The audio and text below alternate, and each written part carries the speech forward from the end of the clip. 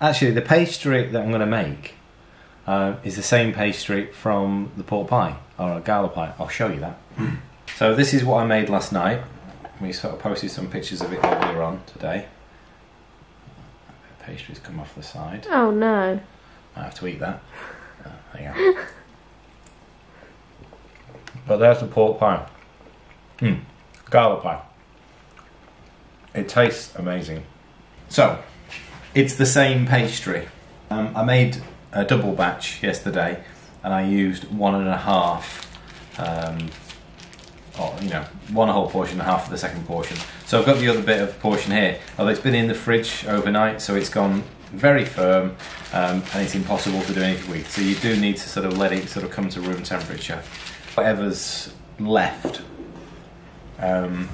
with this little piece, I'm going to make some little tarts as well. So we're not decided what's going to go in them yet. But for the quiche, I'm going to do it in, so we're going to cook it in the Ninja. So I'm going to do it in this. We need to start off with ground almonds, 100 grams of ground almonds. I haven't got any, in fact they didn't have any in Aldi, so I've ground my own. I know there's 50 grams in there. We're going to blitz this first.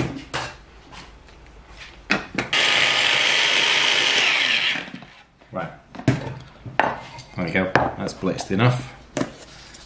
Get the other 50 grams in there as well. Right, into that is the xanthan gum. Well, we say xanthan, but it's xanthan. Yeah. Only a quarter teaspoon. That helps it sort of bind together.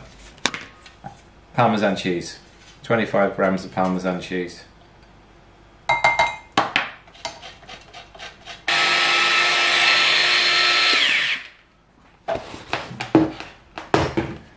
Okay, right, so here's the not tricky bit, but it's the bit that creates the base. So it's 50 grams of butter. Cut it into little chunks. You don't want it soft. This has just come out of the fridge, and actually it's only just firm enough. I would normally use the bigger blender and just drop the butter in. Or you can use both. I did yesterday, but I've also made it in this one before. So drop maybe half the butter in.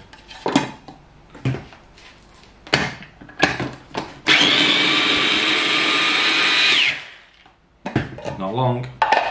Don't want to sort of turn it into a paste. You can probably see it's gone quite, it's like big chopped almonds now, crushed almonds now. It's a bit clumpy together. So I don't want it any more ground than that. Egg. You just don't want to overmix this. You're not trying to create a paste.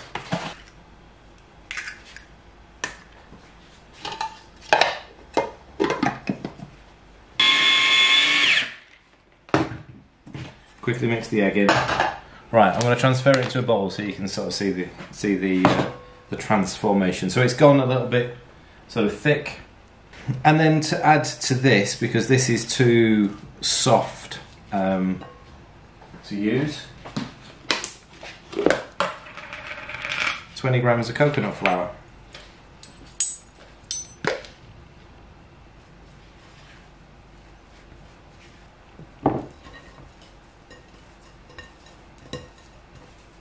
Nicely.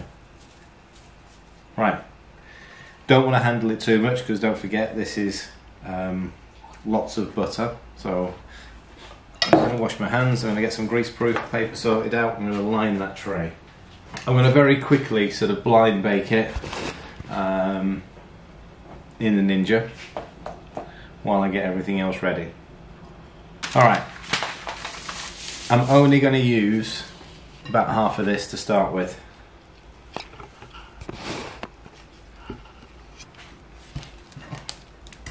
Half of it should be enough to line that entire tin.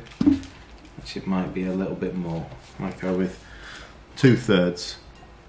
Stuck the Ninja on bake, 15 minutes, 190.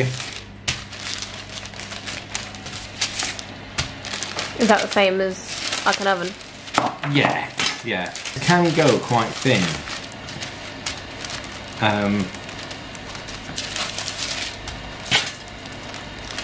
It will sort of break up a little bit as you're putting it into the tray, but it's easily repaired. So don't stress about that. A little bit more.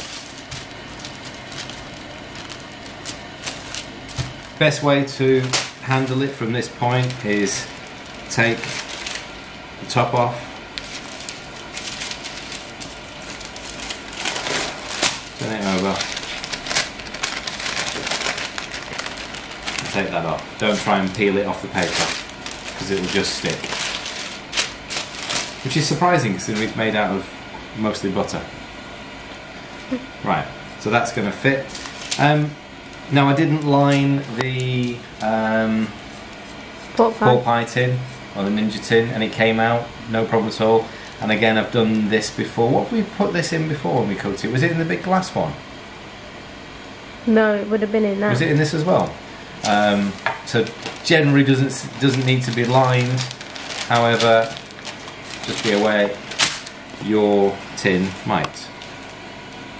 Right, so straight away it's just ripped there a little bit. I'm not going to worry about it because I can repair it once it's in.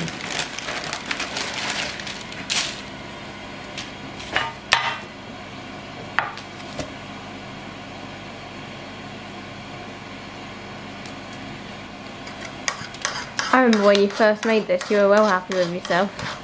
Yeah. Well, it's just a different pastry to using fathead, isn't it? And, yeah. And obviously a lot of people don't like the taste of the linseed, whereas this has got a proper buttery short crust taste to it. Right, so there's a couple of little, I'll just get that. There's a couple of little gaps where it's just torn. Dead easy, just patchwork it. Just press it in place.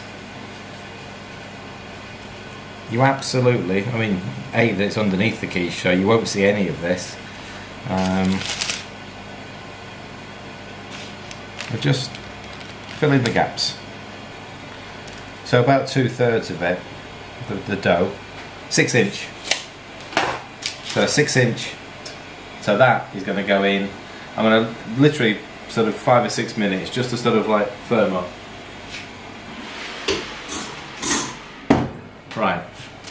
So I can make a couple of little sort of savoury tarts with them later. Mm-hmm. Oh, do you know what I forgot to bring out is the Gouda cheese. That's the difficult bit done. Just a bit of pastry. So filling. So Sandy slaw today. I'm not making mayonnaise. Okay. Yeah, make it with Greek yogurt and cream cheese. I've got creme fraiche in there. Oh, nice. Yeah. Right. So let's do. So we're having cheese and tomato omelette. Ross would argue that because there's no, you haven't put any cream in the I know. eggs. I know. I did that to annoy Ross. There's a lot of things we do to annoy Ross. We tend to pick on him. That base is already smelling really good. It just smells like caramelised butter at the moment. Yeah. Yeah. It's just going slightly golden now, so I'm only going to give that another minute or two.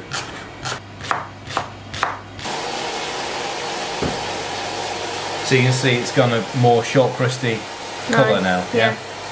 So I'll just leave that. It's the parmesan as well. The parmesan makes it smell so nice. Yeah. I'll cook this in butter.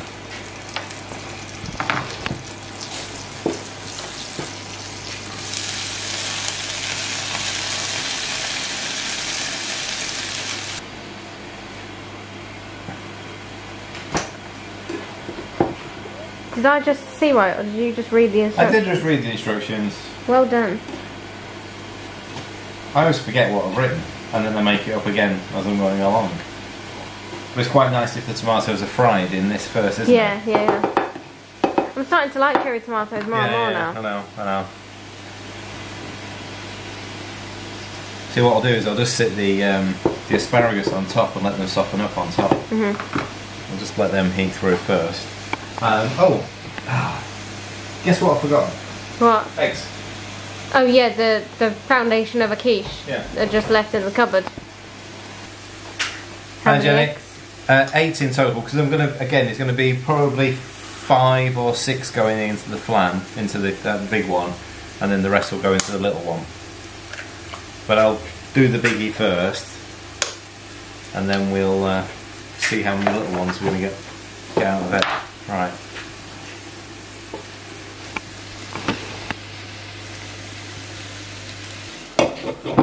Use the steam, soften up the asparagus, salt and pepper, garlic powder, obviously. I suppose onion powder would probably work better actually. What are you getting? Thyme. Oh right. Works quite nicely with, have a little whiff, Oh yeah. with strong cheese. I'm sure they understood every word of that. Yeah, it's gone quite crunchy already. I can feel it sort of gone quite firm.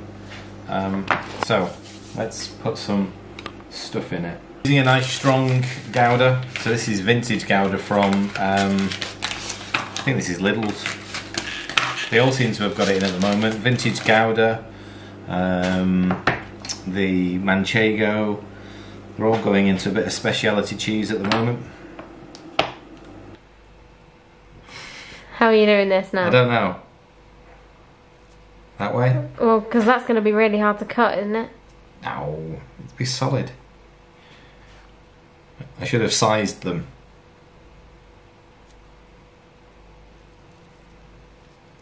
The only difficulty with the Ninja, we'll be honest, there's a burn there and there's a burn there, because when you're trying to get things in, it's quite low down. It's quite narrow. So there are some utensils that you can use, but when you're transferring liquid, yeah, see, that's really difficult to get in. Use the utensil. I don't get this with Ninja. This came with something else. It's just making sure that you've got a tight enough grip to lower it in. So, dead easy. Bake function. It's preset at 15 minutes, 190. That'll be perfect. 15 minutes, it'll be done. Right, probably need to go back in for a few minutes. I can see it's just a little bit wibbly wobbly, but not much. But that's easily sorted because I can. Oh, actually, yeah, it's a little not quite done. Look at that.